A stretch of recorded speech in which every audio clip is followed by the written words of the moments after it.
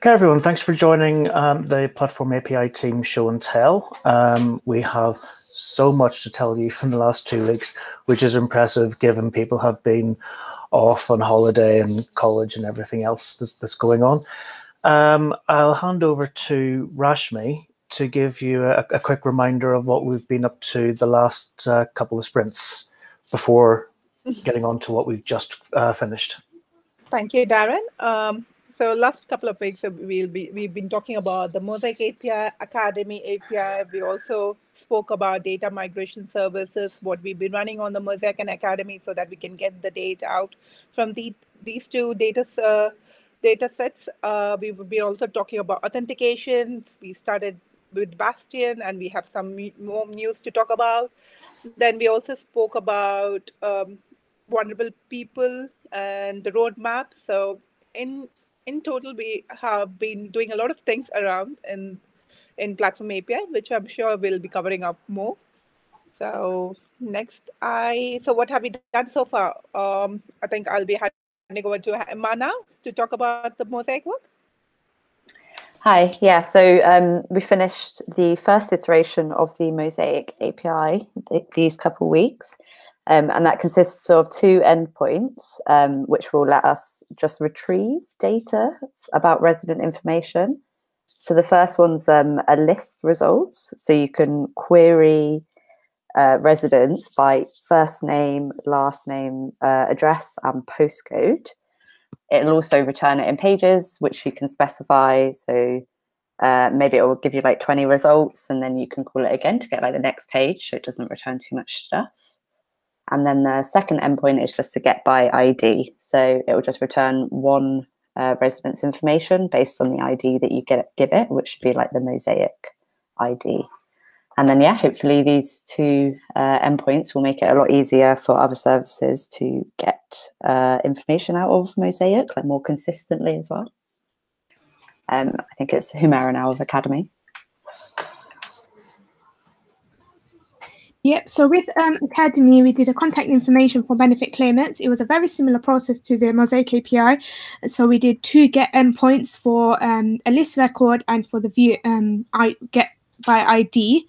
One of the tricky things which we found was because there was an underlying data source and a resident can exist as more than one person, we felt as though that was quite different to most of our other databases.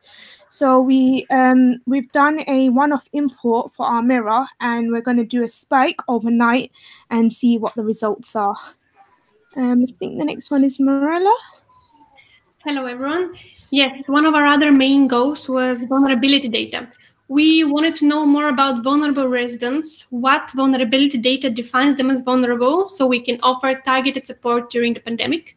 We knew that our data and insight colleagues have already done some excellent work where they produce reports in Click, where they use multiple data sources. They have set given factors that would define a given household as vulnerable, and the data sets are there. But one of the issues is that Click is hosted on premises, which means the data is not easily available for other services to use. So what we wanted to do is we wanted to find a better way of reusing that great work and exposing it to services. What we decided is that we need to find a way to take this data out of Click and put it into our AWS environments where we can build APIs around it. So we ended up spending a day where alongside Dara, we did a spike of extracting that Click information using a Click connector and loading it into an S3 bucket. Having the data in S3 bucket, our team decided to introduce the concept of a data pipeline. A data pipeline is essentially an automated process where when you load data into one data source, it needs to be able to pick up that data and load it into another one in an automatic way. So a bit more technical details of how the whole flow works. We have produced already a proof of concept. It does work, it's successful. And when Click loads that data using the Click connector into an S3 bucket, for as long as the file is of type CSV, this triggers an S3 event notification, which will then call a Lambda function. The Lambda function picks up the data from the CSV file and loads it automatically into a Postgres instance. So we can do that. This is great. And we have come up with several next steps. So yesterday we had a very productive meeting with Rashmi, Dara, and Lisa, where we discussed Click data and possible use cases we can have with it. we decided our next focus is single views vulnerability data needs. So the next steps our team is going to take is define the requirements for that vulnerability data, deciding on what data we need, say deploying a data pipeline around it so we can automate that process, and building an API so we can expose the data to the single view service. We have, however, also identified several challenges we know we are going to encounter. One of them is that in Qlik, the vulnerability data reports the main identifier is a UPRN, while housing data in UH, the main property identifier is prop reference. So we need to find a way to join the data. And we also know that the current reports are, because UPRN being one of the identifiers, are based on household level rather than individual level. So in the future, if we want to have vulnerability data per individual, we'll need to look into that and do some further work on it. And now I pass over to my colleagues, who speak more about Bastion hosts and improving it. I think that's me. Okay, so first off, Bastion host. It's what is it? It's a way of providing a single point where you can jump into your AWS network. So if you've got a database within the AWS environment, you don't want to make that available out in the public. You've got that one point of entry into your account. Historically, and AWS's documentation kind of backs this up, it would be a machine which sits inside a public subnet, and all that means is that it's available over the internet. It will have an address that's available over the internet. It's not available to everyone because it would be locked down in certain ways. It would be locked down using a single public and private key, and there would be a single user on that machine. Now, both of those would be shared between all of the individuals that need to access it. So whether that's me, Morella, Cell, and anyone, or any of our agencies that work with us, we'd all have exactly the same keys and the same user, which we can all agree isn't great. You could further lock it down by locking it down by access to a client IP address. So on some of these that we've got, like my home IP is on there, so I can actually jump onto it. And you could go further than that by locking it down, by creating different users and spending time configuring a moderately complex service which would allow you to use multi-factor authentication whenever you logged on to the Bastion host. Morella did some investigation into that, and it seemed really quite overly complex. We have this idea, keep it simple, stupid. So we tried to look for a more simpler thing. And Morella found this thing called AWS Session Manager, which AWS provide, and it provides quite a few benefits over the previous setup. Ben and Emma on the team did some investigations on how we'd want to use it, and what it provides us with is it uses the existing credentials that we use to access AWS. So when we try and go into the dashboard of AWS, it uses those existing credentials, username and password that we have, which is great. You've now got individuals going onto machines rather than using one account. There's also some built-in login into AWS Session Manager, so it actually keeps track of who's logging in and what sessions are happening. It's a little bit limited, but there are ways of extending that to provide much more comprehensive kind of audit trail about who's been logging in and accessing what. It still provides the ability to attach a client. So by client, I mean like a database client, SQL Plus, or I use like PG Admin.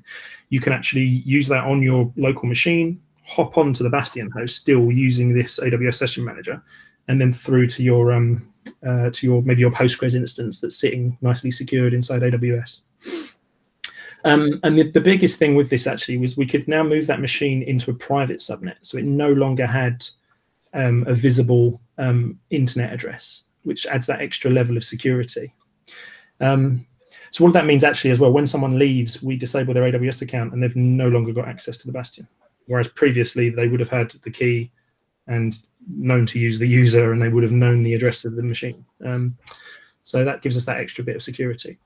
Now, the multi-factor authentication piece on here, it's already built into the single sign-on that we use to get into AWS. So again, at the moment, we just use username and password, but you can switch on multi-factor authentication and use maybe your Google Authenticator or whatever else you want to use to log in. And because we're using Session Manager, that all kind of stacks up quite nicely. Now, so yesterday I switched on MFA, multi-factor authentication, for that single sign-on parts of AWS. Works quite nicely, but there are little quirks around the process that we kind of need to iron out and that I'm documenting. But essentially, it looks good, and it's a simpler process and much more secure. And that's it. I think I hand over to Rashmi, I imagine. I'm not sure. Yeah. Thank you, Matt. The end, we always had in our mind that we have to work on a roadmap for 3 reasons. Obviously, we need to have a strong use case for all our APIs that we'll be generating, its immediate needs, and have a clear vision which will help us to manage our backlog well, to be honest. So we were very clear about the fact that we don't want to create APIs on the fly or with something that doesn't have any use cases or needs, to be honest. That's strongly believe that we are following. Hence, we came up with the first draft of the roadmap and possible services who will be consuming our platform APIs and types, to be honest. For example, we know that there's a strong need from the single view in terms of linking records, having a central contact data, auditability needs, which currently the single view is struggling with. And also, for example, the other example is NCC in terms of linking via UPR and cautionary alerts and so on. So we know these, and there are many other services, be it in manage arrears or manage repairs hub, so on. So we know there's a lot of need for our platform API that can be used in future service development. With respect to this roadmap, I've also arranged a discussion with BRM this afternoon to ensure that we have not missed any possible use cases which is in our future pipeline, and just gives us a strong need for platform APIs to be more in use. And these guys will be aware that, okay, this API is there, probably we should be incorporating in our project or services that will be coming up. So that's pretty much a good exercise. And yeah, so if you see in the diagram, there's a lot of breakdown and consuming services and use cases and relevant APIs that we have come up with. So it gives us a fuller idea about what we are planning to do and working on. So yeah, that's from me, and thank you. That's the end of the slide, looks like. Isn't it, Darren? It is. So what questions has anyone got for us? We will of course share the roadmap. We think it's in a place now where we can share it, and I'll put a link in G+ when we share this video later. But any questions from anyone? I have a question. Sorry, I can't. I'm sorry. You're probably saying things that are in there, but I can't really see the Trello board. Could you just explain a bit more? So I think what you're saying is the first use case for what I think we're still calling resident contact information is going to be single view. Is that right? Yeah. So are we talking there about really core information, or are we talking about, because you just kind of were mentioning quite a lot there and things like cautionary contacts? Yeah. So do we know yet what's reusable and what's not, and how much should be in a core platform API versus in service APIs? So what we have identified in use cases, and the possible one is the around Mosaic API Academy and around UH. So those are the things they're already doing it. However, there's a need for auditability. So if there's any changes, any tracking that's happening, or anything that's updating or linking these records, there's no backbone around it. So those are the one we'll be working going forward. And also there's need for vulnerability data as well, which kind of not being covered completely. So we'll be working around those one, as I said, in the slide that we'll be working towards. And sorry, just so potentially it could be a resident contact information API and a vulnerability API. Are you thinking about creating new data sources? I presume that we're not talking about writing back from applications into all of those systems where you've created individual APIs. Will you create some kind of intermediary data source? So the intermediate data source is the one which we have already built in Postgres. So we'll be writing back, but also we'll be working towards how we can update the source one, the source data sources. For example, if any information that needs to be updated in UH, we'll need to be updating that Postgres instance and also into the UH as well. So we'll be working towards that as well. Okay. Any other questions from anyone? I'm conscious we've gone through quite a lot in the presentation under some speed, but please don't hold back with any more questions. Everyone's very quiet, so I can only assume that you're all stunned and pleased with what we're doing. Any questions with regards to the data pipeline that's been introduced in this project? Or is all clear? Looks like. Sounds like we must have answered all possible questions, but as ever, if anybody thinks of something afterwards, please don't hesitate to contact one of us. Are there? Sorry, I have a ton of questions. Sorry, because I'm really interested, and I probably just don't have enough of the detail. Is there a way, like, to get involved so we can ask those questions and have more kind of detailed conversations about it without asking really intricate things now that would probably make everyone else really bored? Yeah. So we are already in conversation with few people from your team list. Lisa and Daro already on board. So anything with regards to vulnerability, we are making sure that we are covering up all the question. And obviously, I can see Tom has the similar kind of question. Looks like. So yeah. So we will be very pleased if you guys can come up, and if you think that we have not covered the use cases or there's a strong need, please feel free to tell us about it, and we would like to incorporate into this project. It just makes our needs more stronger, to be honest. I imagine quite a few questions might arise when the Trello board with the roadmap on it is shared. Sorry, I would have put it into the chat, except I'm trying to juggle 3 different tabs and my computer's running quite slow. So I will share it as within a few minutes of ending the call. In terms of, sorry, Tom, I'm just reading your question. What is it okay if we can open up the Slack, or you guys can contact us, any one of us, if you have some question that you would like us to answer?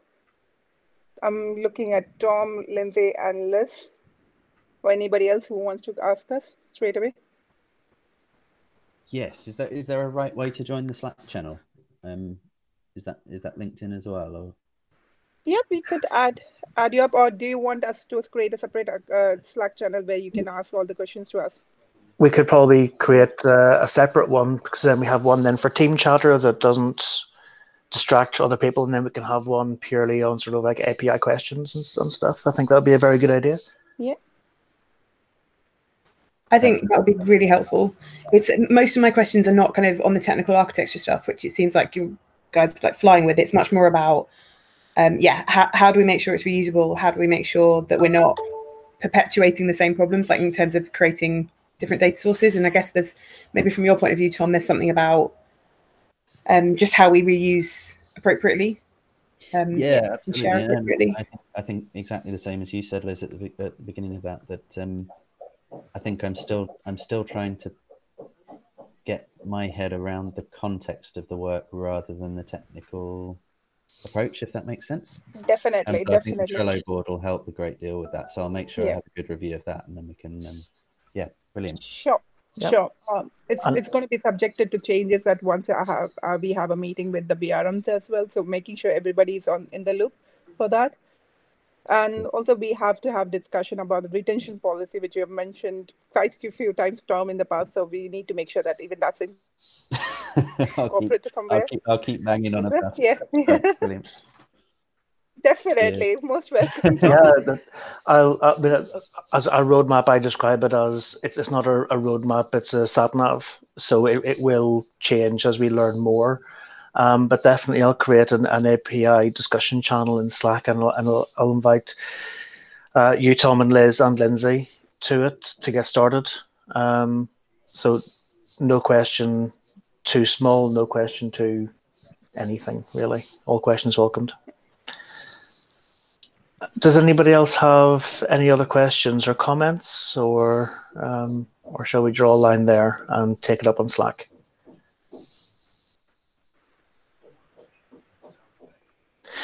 I think I'll take your silence as agreement.